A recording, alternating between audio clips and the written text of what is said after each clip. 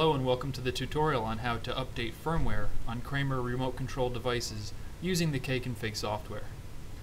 Today as an example we're going to use the RC63DL universal room controller to show how to update firmware when there's updates available that introduce new features and fix potential bugs.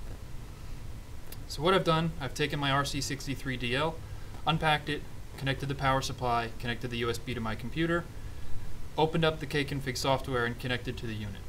Once I'm connected to the unit, I want to check and see what firmware is on my unit. I do that by selecting the RC63DL and then selecting device settings.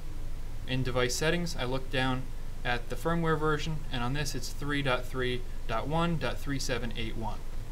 What we want to do from there, we'll minimize our Kconfig, go into our web browser and go to kramerus.com. And then we're simply going to type in RC-63DL and select that unit. Once our browser pulls up the page for the RC63DL, we're going to scroll down and click on the Downloads tab. On the Downloads tab, go down to Product Firmware, and you'll see the RC62/RC63 firmware. This is version 3.2.2.5136, which is an updated version. We're going to click on that. That takes us to the next page where we can look at release notes, and in the release notes we can see exactly what this firmware changes. So whether it fixes a bug or adds new features, you can determine from there if you need to update your firmware or if you don't. What we're going to do is we're going to click on download it. Once it's all done, we're going to open that downloads folder and extract the files. And we're going to extract them right to our desktop. Hit extract, and from there it's on my desktop. Close these windows, minimize our browser,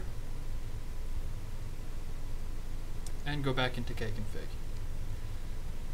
So now that we're back in Kconfig, see our main page, we're going to go to Device and load firmware. We're going to connect to our device.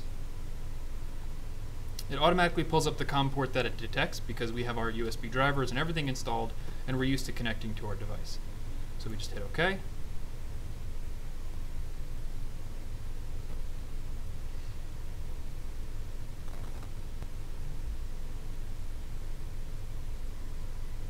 Now once my computer is connected to the unit, I'm going to select the unit that we're talking to, go to Browse, and we're going to find that firmware file that we just downloaded.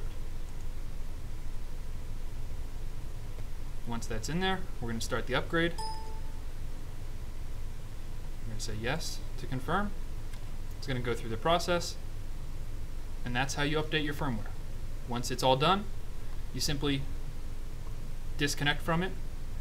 Then you're going to disconnect the USB from the device, and we want to do a factory reset on the unit. To do that, you power off the unit, hold down the factory reset button on the back of the unit, and power it on while we're holding the button down. Once it's booted back up, let go of the button, and you're ready to program the unit to do whatever you'd like it to do.